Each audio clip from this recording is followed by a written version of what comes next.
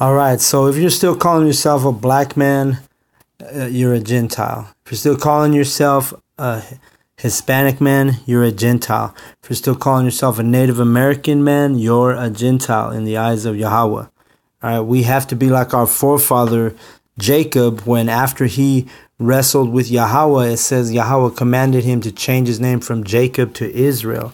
So you need to convert back to Israel, just like our forefather Jacob did. Okay, so if you're calling yourself bywords, Native American, black man, Hispanic man, Mexican, Negro, colored, African American, if you're going by any of those bywords, Latino, you're a Gentile. You need to convert to Israel in your heart and in your mind. All right, you need to be proud and say, I'm an Israelite. All right. So again, 1 Maccabees 1:49, to the end they might forget the law and change all the ordinances. Okay, and whosoever would not do according to the commandment of the king, he said he should die. All right, so the king was saying, hey, if you don't follow these heathen laws, you're going to be killed. Okay, it was oppression. All right, so let me back up a little bit let's go to 43. Many also of the Israelites consented to his religion and sacrificed unto idols and profaned the Sabbath. For the king had sent letters by messengers unto Jerusalem and the cities of Judah that they should follow the strange laws of the land.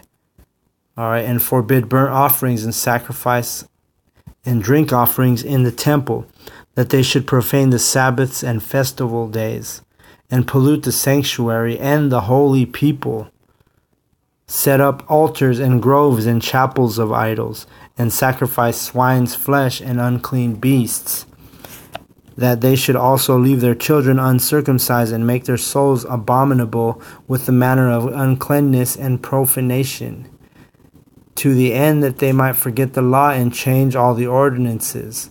All right, so that's what it is, man. This is why our people are so destroyed, because it was a law. When Greeks took over, it was the law. You could not follow the customs of the Israelites, of the nation of Judah, of the nation of Israel. It was illegal in that time. They would kill you. All right, it says on verse 50. And whosoever would not do according to the commandment of the king, he said he should die. So they were super confederate, meaning together, against the nation of Israel, and they wanted Israel destroyed and never to be remembered again. We're going to bring that out in Psalms 83:2. For lo, thine enemies make a tumult, and they that hate thee have lifted up thee. Okay, so the enemies hate us. All of the heathen nations hate us. Why? Because they're jealous because we are the children of Yahweh. And they're not. The word tumult, I looked it up. It means it's like a mob or a commotion of a crowd, that has a commotion. They're upset. They've gathered together like a mob. That's what that means. They have taken crafty, this is verse 3, 83:3, Psalms. They have taken crafty counsel against thy people and consulted against thy hidden ones. We are the hidden ones. Why are we hidden? Because we brought it out earlier. Because we're the ones who have never been called Yahweh's people. Okay? We weren't called Yahweh's people. We were called everything else in the book, bywords, except for Yahweh's people. We were never told we were the Israelites in America. For they have consulted, I skipped one.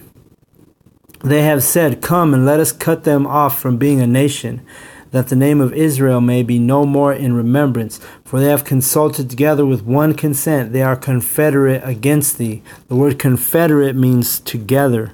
So they're together against thee.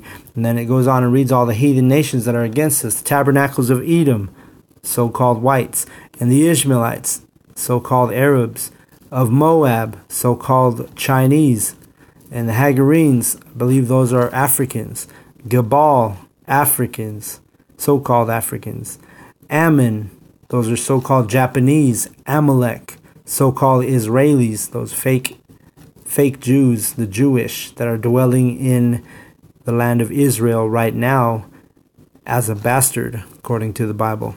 The Philistines, Africans, with the inhabitants of Tyre, more Africans. All right, so all these heathen nations are against Israel, okay? Because they're jealous that they're not the children of Yahweh, okay? So now I'm going to go back to First Maccabees, and let's see. We'll go to 1, jump to 57. It says, "And whosoever was found with any the book of the Testament," the Bible, that's what that is, "or if any committed to the law, the king's commandment was that they should put him to death." So if you were practicing customs and traditions of the Most High, Yahweh, if you were following his laws, statutes, and commandments, you were put to death in Greece, okay? This is why, we became Gentiles, because we couldn't practice our own customs, traditions, laws, and commandments.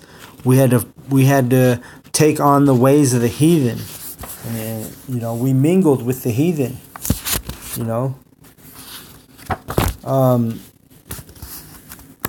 going to jump to 2 Maccabees. This is chapter 6 and verse 1. It says, "Not long after, this king sent an old man of Athens," which is in Greece, "to compel the Jews to depart from the laws of their fathers and not to live after the laws of Yahweh, and to pollute also the temple in Jerusalem, and to call it the temple of Jupiter Olympius, and that in Garazim of Jupiter, the defender of strangers, as they did desire that dwelt in that place. The coming in of this mischief was sore and grievous to the people. For the temple was filled with riot and revelling by the Gentiles, who dallied with harlots, which are whores, and had to do with women within the circuit of the holy places, and besides that brought in the things that were not lawful." And you're still seeing all this happening today, because America is an extension of Rome, which this is Greek, but then they called it the Greco-Roman Empire. But then it became America through the extension when the Europeans moved across the land to America, called it America, the New World. This is why our people became Gentiles, because they were oppressed by the enemy, the Greek, the Roman. They were not allowed to call themselves Jews or Israelites. Okay? Remember, we brought it out in Psalms 83 and 2. They were to be cut off as a nation. So we're going to go to 6. "Neither was it lawful for a man to keep Sabbath days or ancient fasts, or to profess himself at all to be a Jew." You couldn't even be calling yourself a Jew, or you'd be killed. Okay? This is why our people became Gentiles. All right?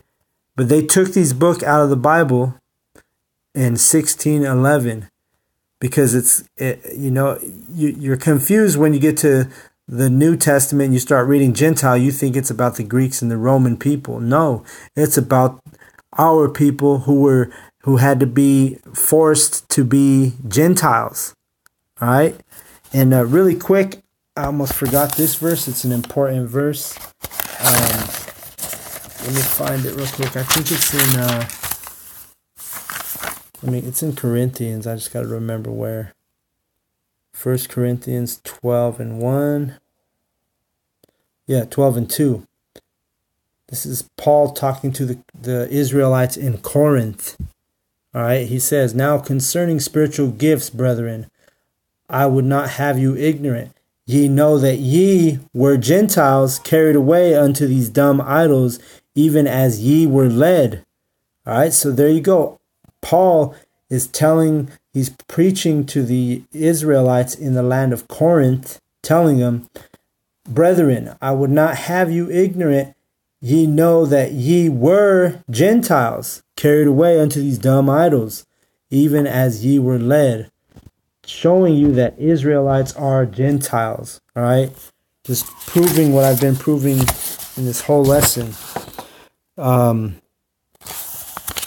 So that's the end of my lesson, but I just wanted to show you, don't be dumbed down by no Christian when they try to tell you that, all these heathen nations they are Gentiles, but they're not the Gentiles that the apostles were preaching to, that they're not the Gentiles that Yahweh Shai was speaking about, that he came to deliver the house of Israel. Okay, he didn't come to deliver no one else but the house of Israel. So don't let these dumb Christians dumb you down, because they don't know this Bible.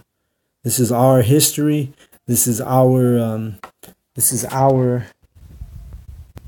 book. Okay, and I'm gonna go to Amos really quick. We're gonna go to Amos 3 and I think 6. No, that's not it. Amos 3, and we'll start at 1. Hear this word that Yahweh hath spoken against you, O children of Israel, against the whole family which I brought up from the land of Egypt, saying, you only have I known of all the families of the earth, therefore I will punish you for all your iniquities. Right there, verse 2, you only have I known of all the families of the earth. Yahweh's only known the nation of Israel, okay? He hasn't known any of the heathen nations, and they've never known him. How do you prove that? You prove that because none of these heathen nations have ever followed the laws, statutes, and commandments of Yahweh, okay? And then now that we're in America as in captivity, they've dumbed Israel down. Especially the 2/3. They love this captivity they're in. They love these false religions that they're in. They ain't never gonna leave these damn things. And it's all because Yahweh, it's his will. He's not gonna reveal his secrets to them, or his mysteries. He's not gonna give them the truth. They're stuck in slumber. Let's just read this real quick. Amos 3 and 7. Surely Yahweh thy power will do nothing, but he revealeth his secret unto his servants the prophets. All right. So the prophets of Yahweh, they are men of Israel who are the ones who will have this truth seared in their brain. It's going to be the mark. There's going to be 2 marks in the last day when Yahweh Shai comes to bring judgment on this earth. When Yahweh Shai and Yahweh visit the earth on the last day, you're going to have 2 different marks. You're going to have the mark of the beast, the ones who conform to the beast system, which part of it is taking the microchip, which is literally the mark of the beast. And then you're going to have the ones who are marked with the truth sealed in their foreheads, the men of Yahweh, the Israelites. All right. And remember, the Gentiles in the New Testament are the Israelites who were forced into captivity and forced to take on heathen ways and heathen traditions. With that being said, I want to give all praise and glory unto Yahweh, Bahashem, Yahushai, Bahashem, Ha-Rakah-Kodash. Double honors to the elder apostles of Great Millstone who taught us this truth, and shalom to all the Akyam out there pushing the truth with sincerity. Shalom, Akyam, shalom to the elect.